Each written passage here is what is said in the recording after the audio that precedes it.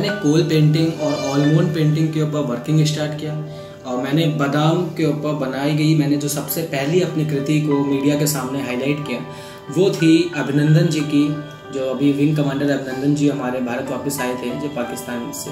तो मैंने उनको वो एक पेंटिंग उनके स्वागत में बनाई थी, वो मेरी सबसे पहली ऑलमोंड पेंटिंग थी। उसके बाद मैंने बादाम के ऊपर कई पेंटिंगें और कई अंतर्राष्ट्रीय और राष्ट्रीय स्तर के शख्सियतों की बनाई, जिसमें कई प्रधानमंत्री राष्ट्रपति शामिल हैं जिनकी मैंने बनाई।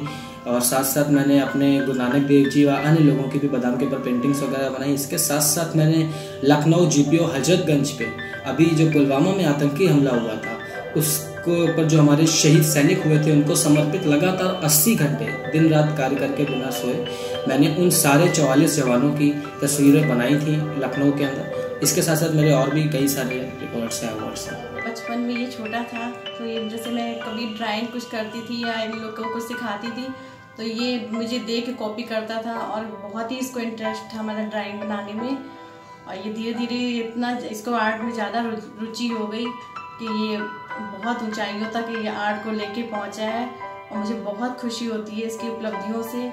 मैं ये और जब इसने ये वर्ल्ड रिकॉर्ड बनाया ड्राइंग के क्षेत्र में लेके तो मुझे बहुत ज़्यादा सभी लोग को बहुत खुश हुई, परिवार भी बहुत खुश, यहाँ पे पूरा लखीमपुर सब लोग ने इसको बहुत तारीफ़ की इसकी। और मैं यही कहना चाहती हूँ कि आर्ट कोई सब्जेक्ट ऐसा नहीं है कि कोई बेटियाँ लें या बेटे लें, ये एक रुचि है इसमें और मतलब ये हर एक बच्चा आगे किसी भी क्षेत्र में जा सकता है।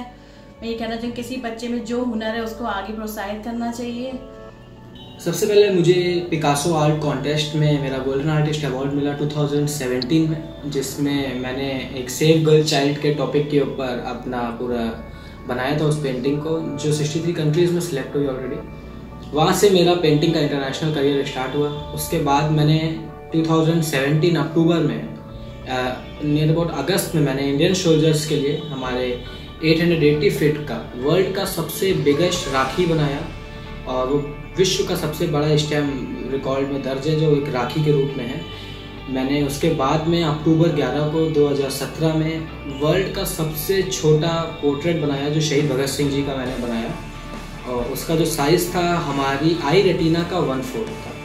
उसके बाद मैंने दिसंबर में गुरु गोविंद सिंह जी का वर्ल्ड का सबसे बिगेस्ट पजल पोर्ट्रेट बनाया, जिसका जो साइज़ था वो 1225 स्क्वायर फीट का था और वो विश्व का सबसे बड़ा पजल पोर्ट्रेट है। अन्य भी और सारे कला के क्षेत्र में अंतर्राष्ट्रीय स्तर पर अचीवमेंट प्राप्त किए, जिसमें से मुझे केन्या में पिछले इस साल अफ्रीका में द सिख अवार्ड मिला, जो हमारी कम्युनिटी का हाईएस्ट ऑनर है। और उसके बाद भी मुझे अभी कोलकाता में सर टाइटल मिला, जो एक इंग्लैंड की संस्था उसके द्वारा मुझे दिया गया।